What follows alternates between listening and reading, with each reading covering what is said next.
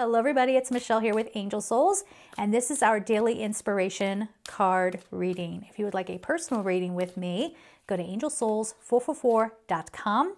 I will get some personal angelic messaging for you so you can help, it can help maybe navigate your life, help you break some patterns, any of that kind of stuff. And of course, I have another live coming up on October 10th.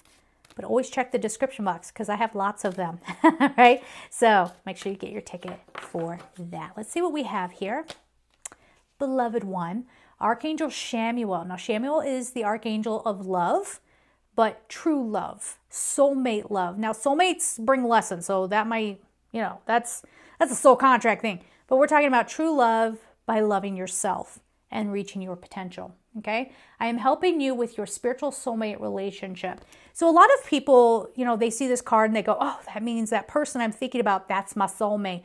Probably, but not like your forever love partner. Maybe, I don't know. But it's very rare that you have a soulmate love connection that lasts a very long time. And I know that goes against what a lot of people have been taught to believe. Your soulmate is your soulmate. When you're saying, I want my soulmate, you're saying, I want my true love divine partner. That's different, okay? It is a soulmate. That divine partner is a soulmate. But when you're merely asking for a soulmate, you might get a karmic in. It's a soul contract thing, okay? Like they agreed to be here for a couple of months and then they're going to teach you some hard lessons and they're going to go.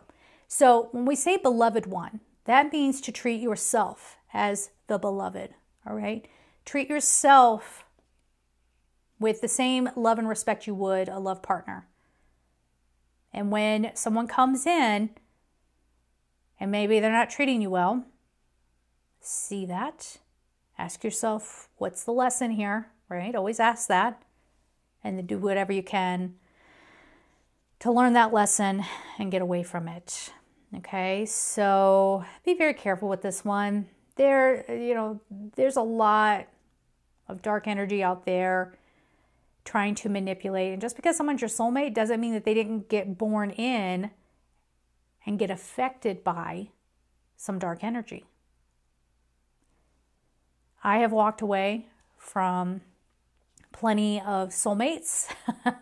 One, I believe, was a divine love partner, but walked away because I said, no, I don't know what you did, but you came in, yeah, you've got some stuff to learn before we come back around to this. So, and I had stuff to learn too, obviously, but it could be something like that. So just be careful. We're going to leave it there. I'm sending you all so much love and take care.